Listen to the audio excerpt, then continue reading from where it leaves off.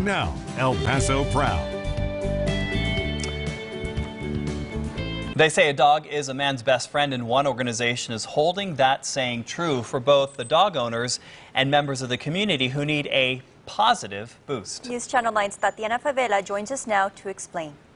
Volunteering in the community itself is a big reward, and what better reward there is to get closer with your dog while making a difference in other people's lives. Let's go say hi. Say hi, guys. Therapy dogs are born, not made. They have to have the personality for it. They have to be easygoing. They can't get stressed out in certain environments. Francisco Romero and his best friend Rebel bringing smiles to the community of El Paso, as well as some positivity. Rebel loves the attention. Say hi, Rebel.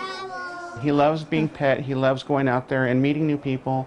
And it's just, when we tell him we're going to go to work, his ears perk up and he gets excited. Romero is a volunteer with Therapy Dogs International, Chapter 225 here in El Paso, an organization that is encouraging dog owners around the borderland to be a part of spreading that positivity. A lot of times I think individuals are more concerned that they can do it because they don't necessarily know what it entails or how possible it actually is. There's a lot of benefits, not just to the community, but for yourself to enhance the relationship that you have with your pets at home.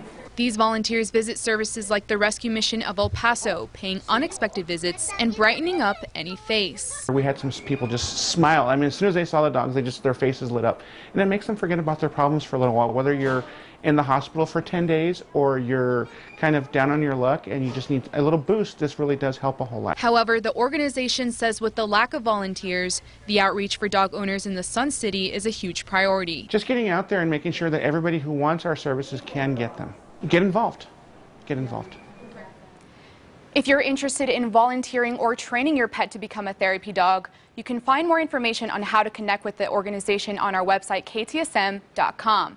Reporting in the data center, Tatiana Favela, News Channel 9.